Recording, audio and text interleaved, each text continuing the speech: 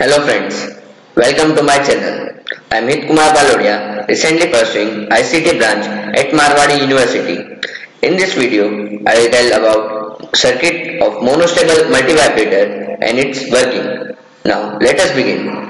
First, we will draw circuit in multisync. So now we will take transistor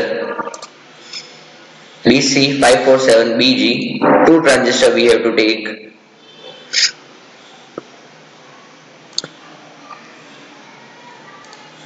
Now one power source, DC power source, grounds,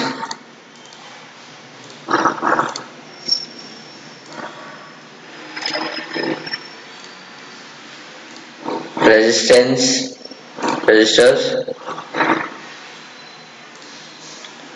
4 resistor we have to take, 6,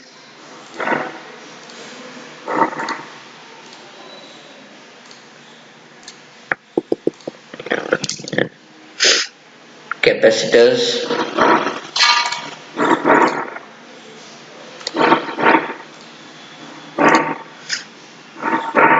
one diode,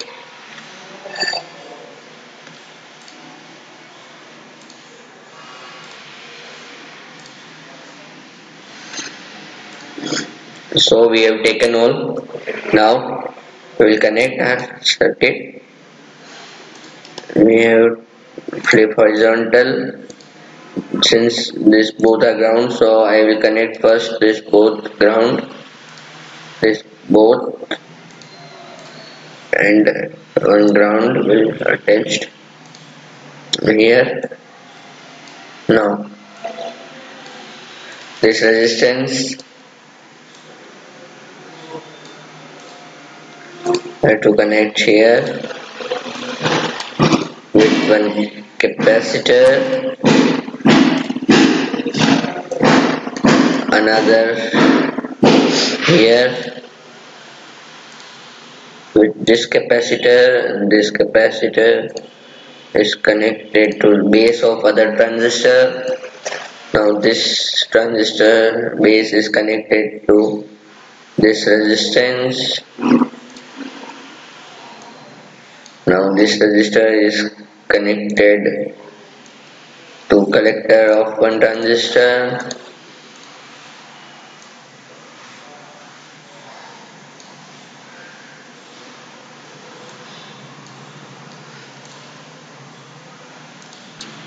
This all we have connected with power supply.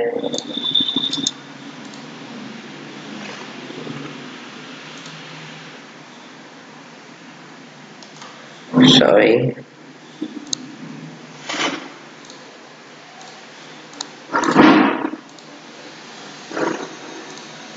This is connected here. Now this power supply we have to connect here. Another terminal is with ground. Now this resistance to connect parallel with power supply, which is connected with the capacitor. Now we have to rotate this diode.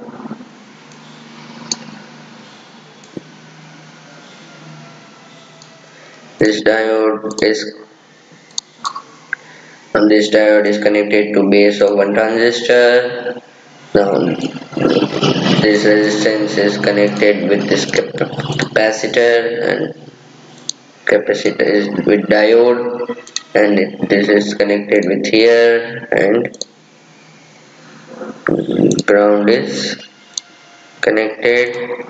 Since we have to take for triggering action, we have to take one switch. So one SPST switch, single pole single throw switch. Here it is.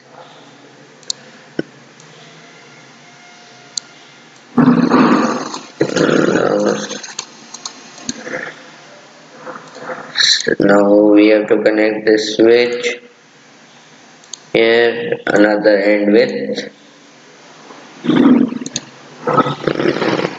ground.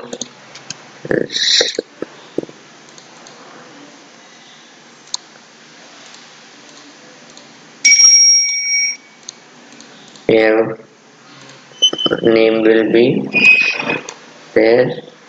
Since we have now this is connected with here. Now since we have complete our connection, so now we'll define values. It is 10 kilo ohm. It should be 120k. It should be 10k. It also should be 10k. This is also 10k. This is 10 microfarad. This 4.7 microfarad. Now since this should be 12k, now since we have to check output, so we will put oscilloscope.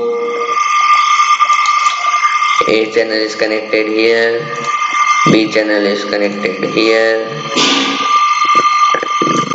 other are connected with ground. This is also connected with ground. Now I will change the segment color to identify differently.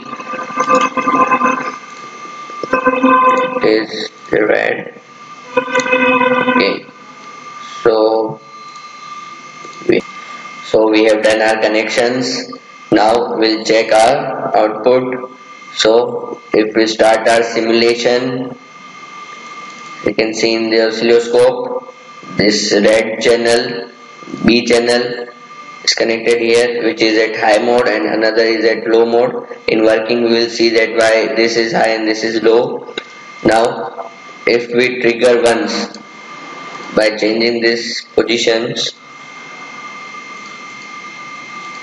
so you can see that low is going to high and high is going to low. Now this is unstable state, so after some time it should goes to its stable state. So you can see that it is in unstable state. Now after some time it goes to its stable state. Its timing very high, that's why it is. So you can see that it goes to its stable state again. Here its red was first in stable state high and blue was low. So it is. So it's our monostable multivibrator. Now we can go to see its working of monostable multivibrator. Now initially the system shown, this system will be in stable state where in the transistor Q1 will be cut off region, so its collector potential will be high, so our red channel was high. As a result, the collector Q2 will be shorted to ground.